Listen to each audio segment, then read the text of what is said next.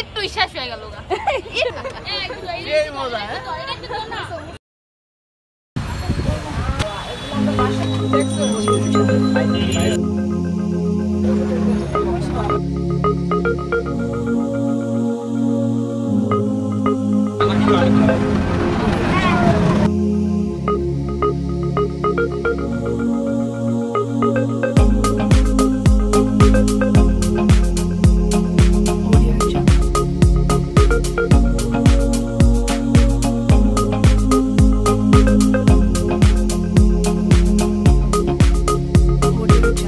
আনন্দ ঘন সময়গুলোকে স্মৃতির পটে বেঁধে রাখতে আমার ছোট্ট প্রয়াস। আসসালামু আলাইকুম, আমি আজমির রশিদ মিতু। আশা করি আল্লাহর রহমতে সবাই ভালো আছেন। আলহামদুলিল্লাহ, আমরাও ভালো আছি।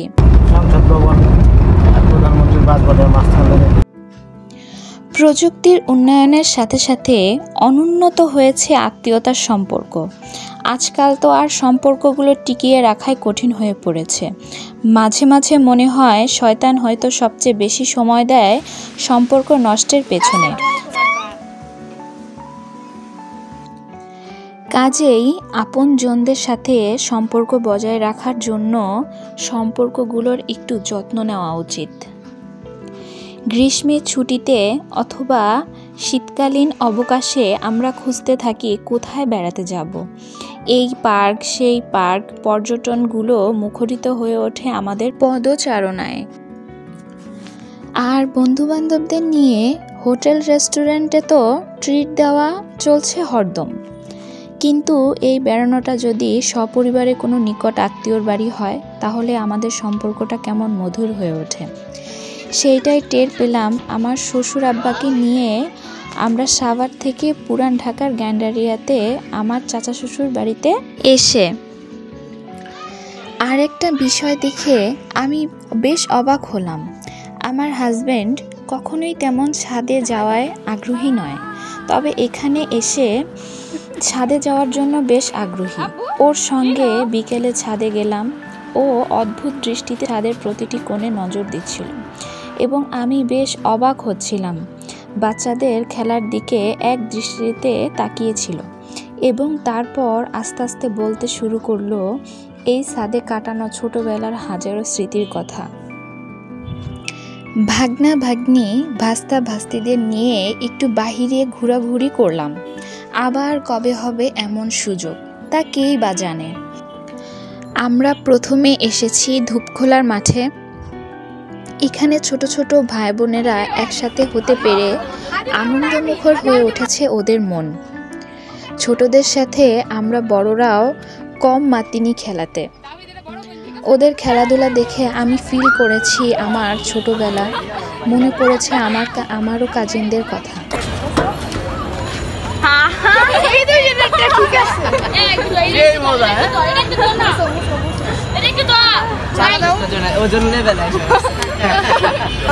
ছোটবেলায় ফিরে আসলাম নাকি?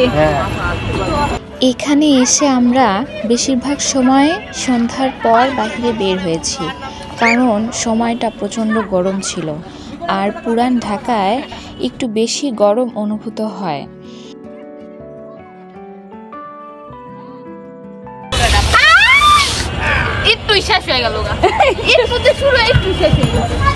এতটাই গরম ছিল যে দিনের বেলা বাহিরে বের হওয়া একদম অসম্ভবই ছিল।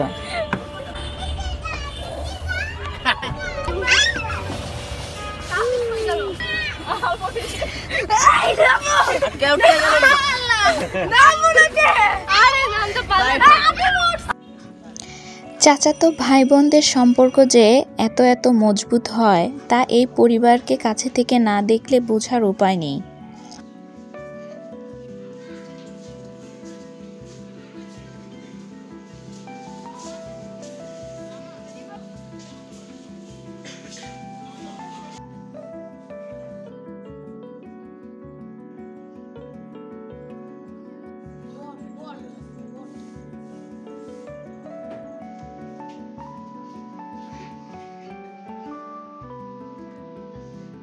ঠিক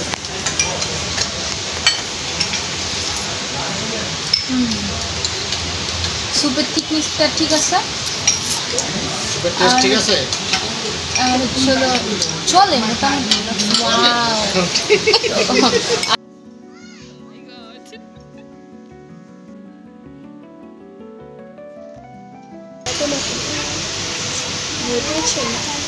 মজা তো অনেক মজা।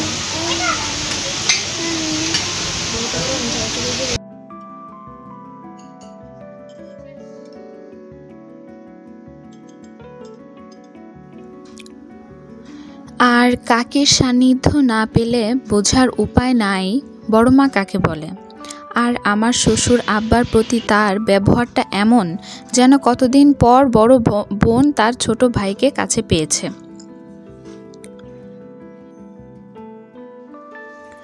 গ্যান্ডারিয়ার এই বাড়িতে থাকেন বড় ভাইয়া, ছোট ভাইয়া ও ছোট আপা এবং কাকি, এবং বড় আপা থাকে লক্ষ্মীবাজারে।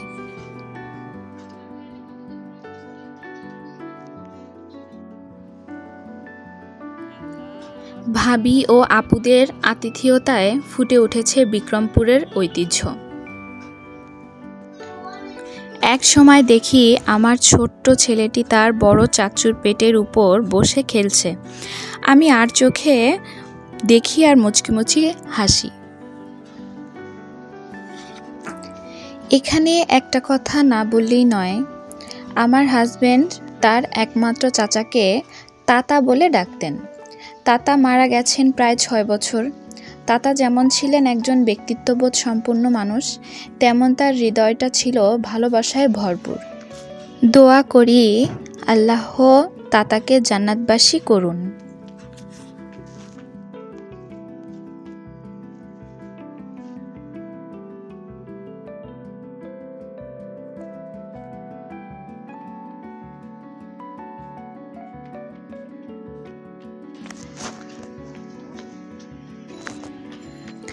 আমরা এখন যাচ্ছি কবরস্থানে তাতার কবর জিয়ারত করতে।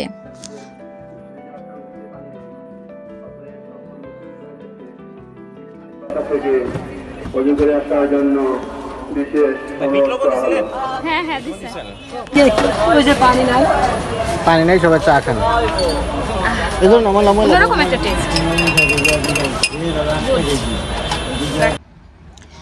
বড় আপার ছেলে নাম রাব্বি, আমাদের ভাগনা হয়, কিন্তু আমরা মামা বলে সম্বোধন করি। মামা আমাদেরকে এখানকার রেল স্টেশনে নিয়ে যান এবং এখানকার জলপাই, তেঁতুল ও বিট লবণের মিশ্রণে এক ভিন্ন স্বাদের চা খাওয়ান। আসলে চায়ের টেস্টটা অনেক মজার ছিল, একটা অন্যরকম টেস্ট। আরেকটা মজার ব্যাপার হলো আমি কখনোই ট্রেনে চড়িনি, তাই মামা আমাকে ট্রেনেও চড়ান। তারপর মামা আমাদেরকে নিয়ে যান লক্ষ্মীবাজারের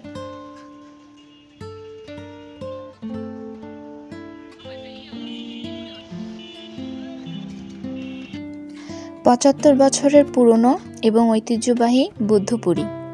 মামা আমাদেরকে নিয়ে আসেন এই ঐতিহ্যবাহী বুদ্ধপুরী খাওয়ানোর জন্য।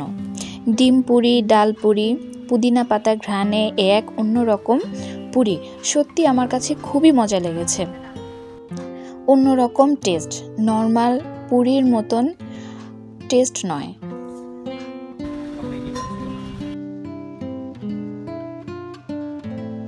আব্বু এটা কি আব্বু চিনো? আল্লাহ আমার রব, ওই রবি আমার সব। না তাকে বাকাইয়া বিকায় জামাকে জন্নত সামাই কোতাহের সুই সুখী রেখে। ছোট ভাইয়ার ছোট মেয়ের নাম আদিবা। আদিবা মামনির কণ্ঠে বিভিন্ন ভাষার বিভিন্ন গান, গজল, কবিতা আবৃত্তি আমরা সবাই মুগ্ধ হয়ে শুনছিলাম। তার প্রতিভা কি!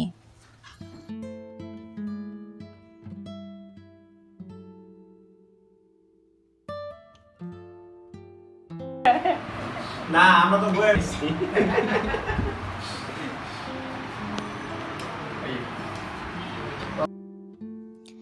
আজ আমরা এসেছি লক্ষ্মীবাজার বড় আপার বাসায়।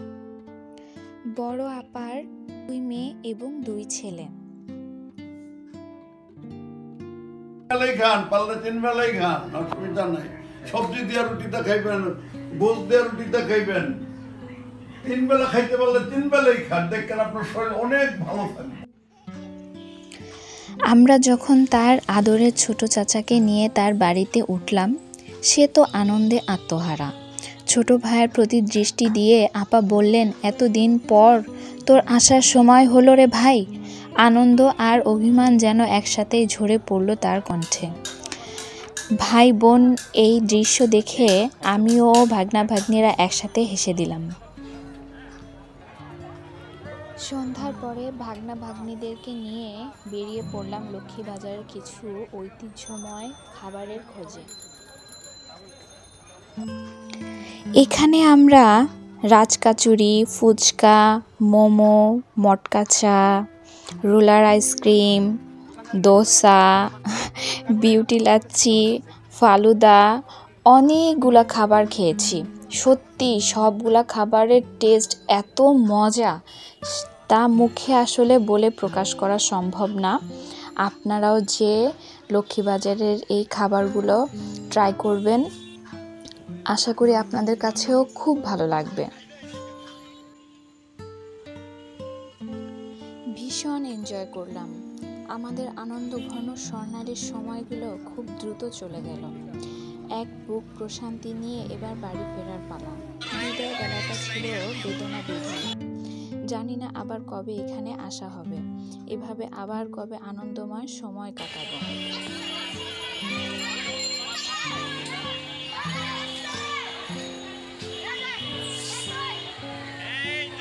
তুমি পারবে, তুমি অবয় যাও।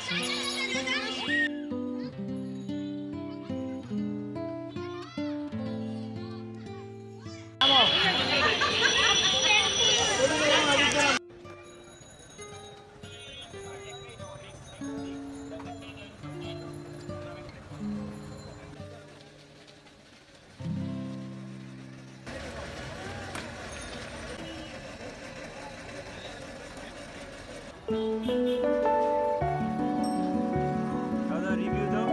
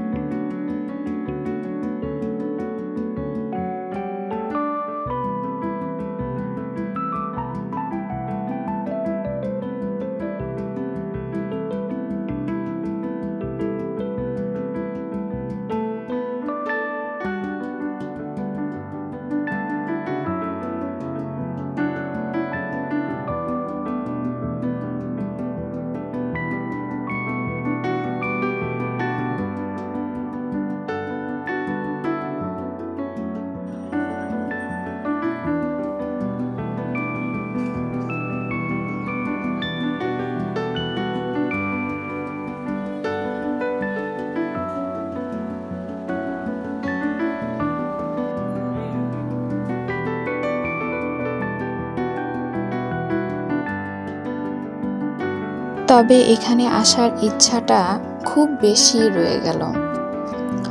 তো আজকের মতো এই পর্যন্তই। সবাই ভালো থাকবেন, আমাদের জন্য দোয়া করবেন। আমাদের ভিডিও যদি আপনাদের কাছে একটুও ভালো লেগে থাকে, অবশ্যই ভিডিওতে একটি লাইক করবেন এবং আপনাদের মূল্যবান মতামত কমেন্ট করে জানাবেন। সবাই ভালো থাকবেন। আল্লাহ হাফেজ।